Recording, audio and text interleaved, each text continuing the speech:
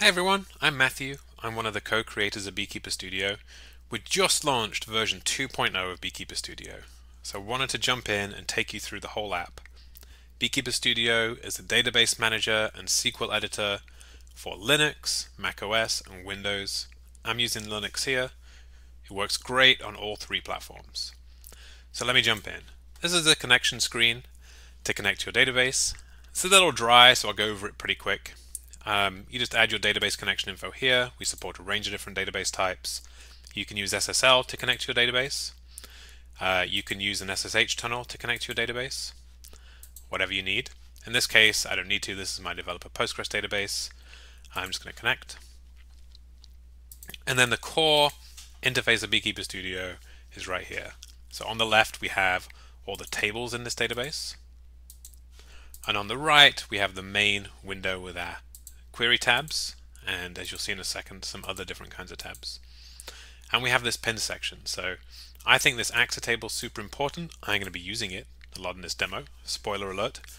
But if you want, you can pin whatever tables you want, and they'll stay here at the top. So if I disconnect from this database and reconnect, here we go, they're still at the top.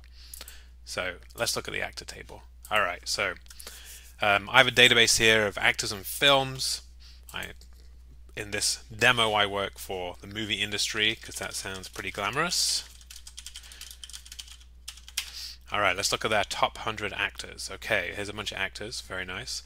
This is a useful query. I've spent a long time writing it. I don't want to lose it, so I'm going to save it as top 100 actors for demo. Great. If I want to open a query I've previously saved, I can click on the Saved Queries tab. And you can see I've fluffed up this demo a few times before. So here are my other saved queries. But you click a saved query and it opens it in a tab.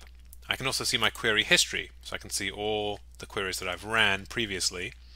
If I want to pop something open, I can do it. Just click it, pop, and it'll pop it open in a new tab. Great.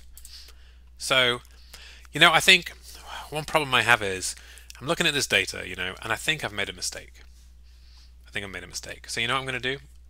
I'm going to open the actor table and I'm going to look for people called Nick. I don't remember exactly how to spell his name, so let's just do first name is like N-I. Yeah, that's right. Yeah, here we go, look. Nicholas Stallone. So he's not related to the Stallones. Like, that's clearly a mistake.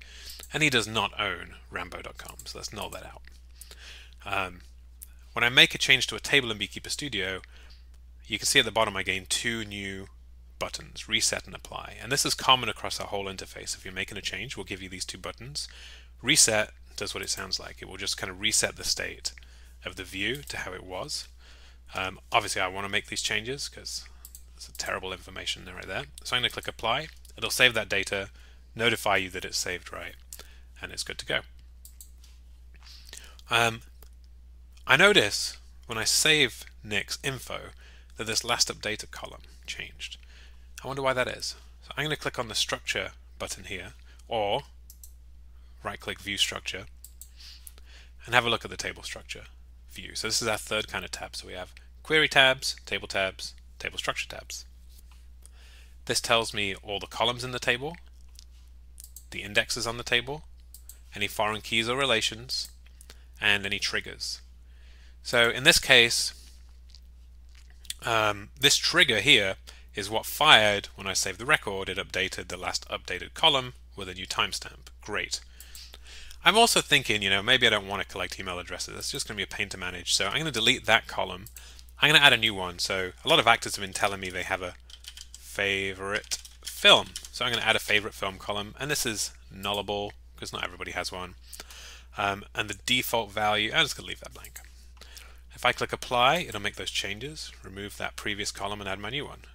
My view will be updated, and the sidebar is updated automatically. That's great. Now if I want to look people up by their favorite film, I'm going to want an index. So let's not have a unique index because people can have, multiple people can have the same favorite film. I'm just going to add an index here, apply that. Great, I have a new index on my table. And I don't have any foreign keys for this table, but let's jump to a table that does. So the film table, which lists all the films in my database. I have a lot of data. Whoa, 1,000 records. Crushing it. You can see this relates to a language. So each film has a language, and I have another table to manage languages. And this is marked by a little foreign key icon here, and tells me that, oh, it goes to the language table, language ID. If I click this link, it'll pop me to the language table and navigate to that record that's referenced in the foreign key. And you can see that's even indicated in the tab header. So if I find, I don't even know if I have any other languages in this database, probably not. No, everything's in English. But if I had a different language ID here, and I click this button, it would take me to the different record in here, and you get a new tab for it too. And if I clear this out, you can see the tab header updates to indicate this is no longer filtered. So if we want to look or modify these foreign keys, we can jump to the structure view for the film. And here you can see the language ID foreign key. That's the one we used. But I could add another one, right? So maybe the description field is actually a foreign key to the city table. And it's not, right? I'm not actually going to create this foreign key, but just for demonstration purposes, we could do that. So on delete cascade, fantastic. And again, reset or apply. Do I want to apply this relation change? In this case, no, but I could. Or I could just click the arrow and click copy to SQL if I wanted to modify this myself. So just to make sure it's doing what I want it to, this looks pretty good. I can make manual modifications to this then before running it. Great. One other thing we can do is create a table. So click new table. We can call it, let's call it Matthew Rocks, because, you know, why not? We're just going to create a super empty table like this. But you can add fields here, so we can add a name field. This can be what we have, some kind of autocomplete types. So this is probably just going to be a varchar 255. There's no default, no comment. It's not going to be a primary key, but we can create that. And then we have a new table in the sidebar. This table now exists in the database. And we can modify this just like we did previously. And we already have an index because we had a primary key. We have no relations and we have no triggers. And this table is, as you might imagine, it's totally empty. So a lot of flexibility here to create tables, modify the data, run queries, modify the structure, add indexes, add relations.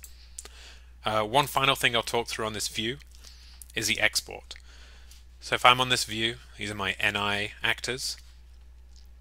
I think this will be pretty useful. I'm going to move it into a spreadsheet or something like that. I can export the filtered view. So I want this all in JSON. I'm going to upload it to my Elasticsearch cluster. Make a JSON file, click run. Voila, here's my export. Great. And if I'm on the query view, I can download this result table as well. Same kind of thing, download JSON. And that's kind of it. So Beekeeper is great for looking at, modifying your tables, modifying the structure of those tables, adding indexes, adding relations, or even just navigating around to try and debug what's going on. We have some other nice UI things that are kind of unrelated to SQL, let's be honest. We have a light theme, so I can switch this at will to the light theme. Whoa, look at that. If you like that kind of thing, because it's useful, I like the dark theme. I live in a cave. We also have two different menu styles. So this is our menu style, which works well on Windows and Linux. So it's kind of got custom buttons up here.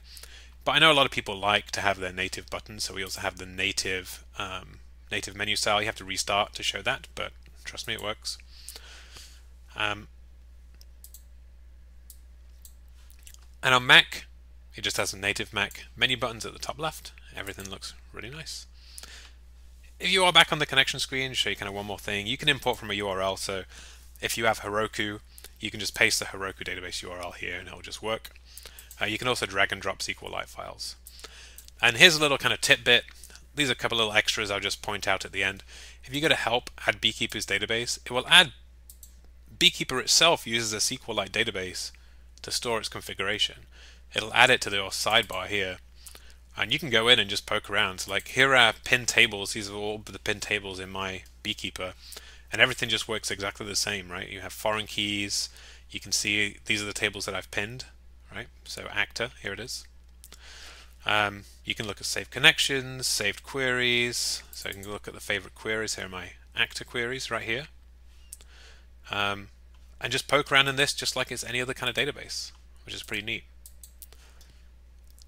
And for those who are interested, if you just want to write some SQL, like, you can turn out right now. But for those that are interested, this is all a JavaScript and HTML app. So you can go in here and just poke around and have a look around, see how we make Beekeeper Studio. It uses Vue.js. It's pretty fast. It works great. I hope you enjoyed this walkthrough. I look forward to seeing you on GitHub. We're at beekeeperstudio.io, and you can email me, matthew@beekeeperstudio.io, if you have any questions or comments. Love to see you contribute. And until next time, thanks a lot. Bye-bye.